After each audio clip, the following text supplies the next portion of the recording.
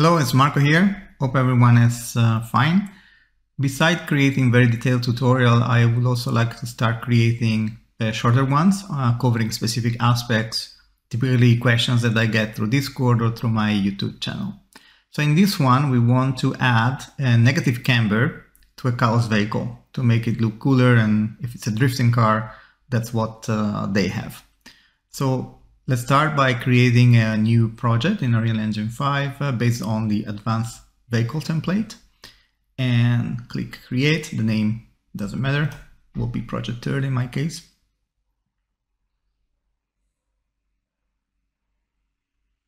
Let's wait for it to open.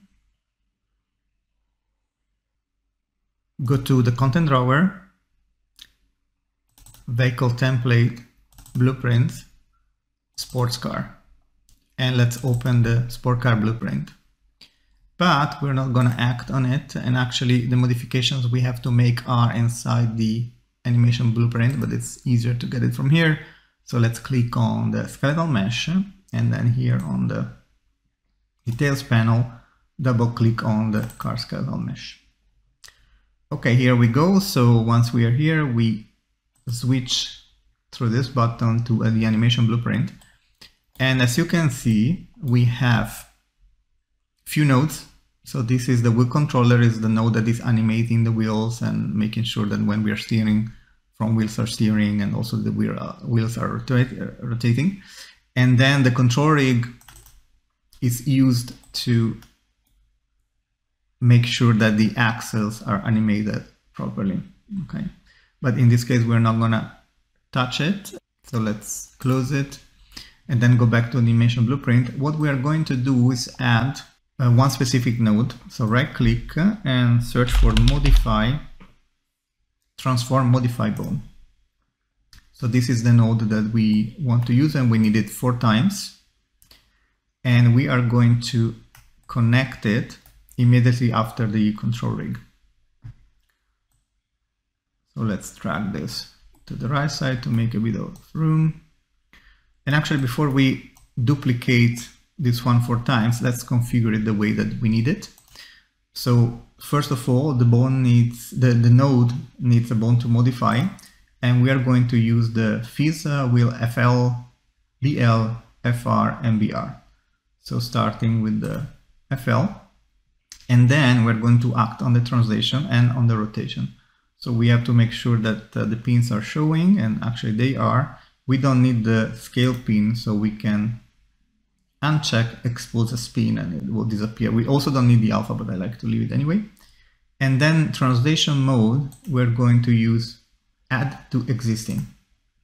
And for the translation space, we are going to use parent bone space. The same for the rotation. So rotation mode, we will say add to existing, and rotation space, it will be the parent bone space. Okay, once we are done with this, we can start to connect the control rig to the node we just added, and you will see that Unreal automatically added this local to component node, which is fine. Then we click on the node, right click and duplicate. So 1 time,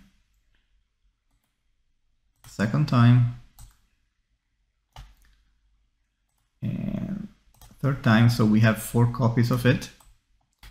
And now let's make sure that they all act on different bones. So wheel FL is the first one. The second one we need to change to wheel BL. The 3rd one needs to be wheel FR, and the 4th one will be on wheel BR. Okay. So these 2 bones are acting on these 2 nodes are acting on the left side, and these 2 are acting on the right side. And then we connect them and cascade them like this. And as we connect the last one, Unreal will also add a component to local. Okay. Bit more room. Perfect. Now we can compile, and it should compile with no errors. And maybe I think graphically it's nicer to have it a bit like this, maybe. Okay, it's good. Now what we need to do is see which of these inputs are controlling what. And I can already tell you that if we switch to the skeleton or to the skeletal mesh of the car and have a look at these bones, you will see that for example, let's take, maybe easier to see is the fifth wheel FR from right. Basically, the wheel is rotating around the y-axis, which is the green one, and the camber, which we want to be negative in this case, let's say that we're making a drifting car, it's rotating around the x. Okay. Also, if we want to shift the wheels in and out, we have to act around the y-axis, the green one. Okay.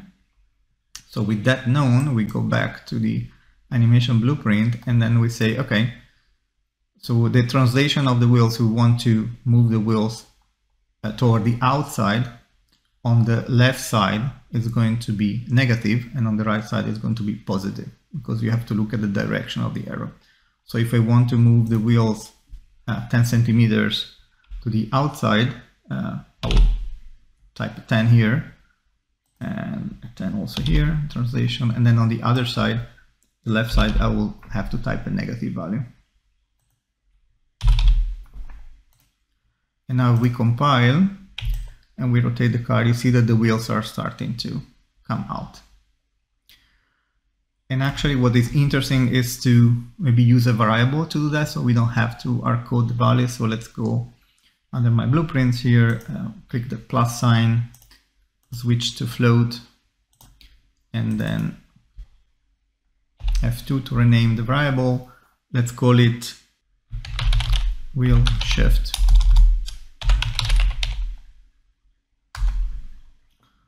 And then as we compile, we have access to the value of the variable up here. Careful, because this one is the preview, so it's the value that we assign for previewing, but let's say that now it's a 10. And we can do the same for the camber, which I will show in a moment. So let's plus, and then we say wheel camber. And as we saw earlier, the camber acts around the x-axis, so we'll have to be this one.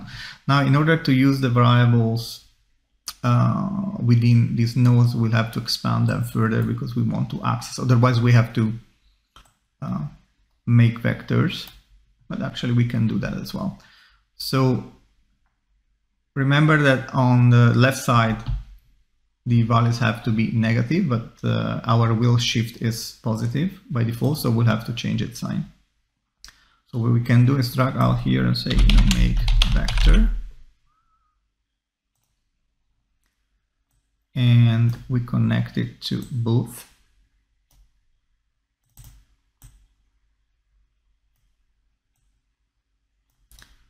And actually, I prefer to do it like this because then we can do two things. So we can connect the same vector also to the other two nodes. And let's try to make it pretty here.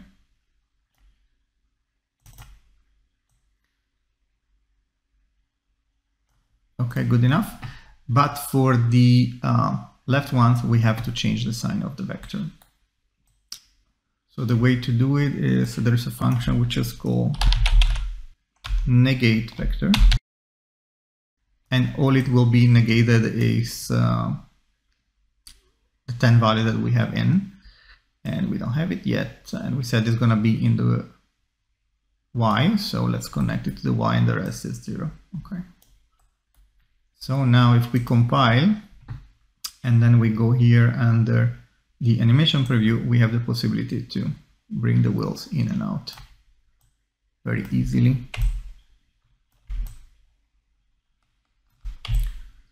There you go. Okay.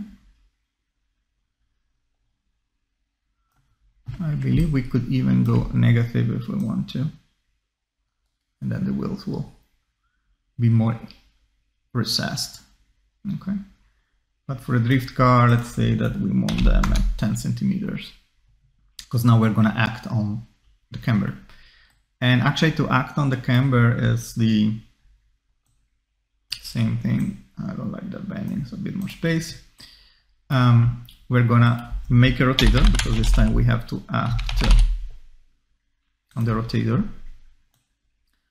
But it's the same principle. We said that the rotator is going to act around the X axis, which is the roll axis of the wheel. So let's plug in the wheel camber. And now we have to connect it. And since we don't know, we're going to try it out. So let's start by connecting it as it is.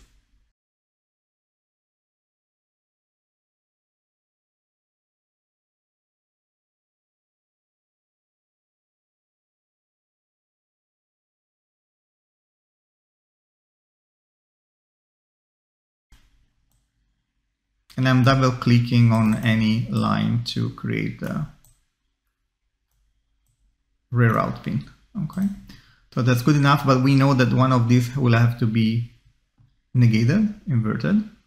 So let's see how it works right now. Make sure that we have a value for our wheel camber, but we can also simulate it. And you see that positive is going to be, it's actually good on this side, but on the other side, you see that they are inverted. Okay, so negative camber is okay on the right side, but not on the left side, which means that we need to invert this rotator. So the way to do it is invert rotator, and the inverted rotator is what we want to connect here. Okay, so it's not pretty, but it should somehow work. Okay, actually looks terrible, but okay. And let's now check if we get, so we go negative camber. Yeah, now the right and left wheels are getting the negative camber. And now if we want to go positive camber, well, they all get positive camber. Okay, so maybe values of -10 or -15 looks good. Let's say -15, so it's a bit more evident. And that's all we need. So let's compile once more and save. And note that now we are back to the standard value. So we have to say, okay, we'll shift 10 and the camber, well, we didn't give it a default value to that. So let's do that. File and save. And we could also expose this variable to event graph if we want to, or to the car blueprint, so that we can control the wheel shift and wheel camber directly from there. Okay, so that's relatively easy to do. Let's give it a try. And here we go. Our drift car. Well, to make it drift, you will have to tweak a bit the wheel parameters. But when it comes to visual, then we have, I think, a nice negative camber that you would expect from any drifting car. That's it for this tutorial. Thanks for watching, and see you in the next one. Bye.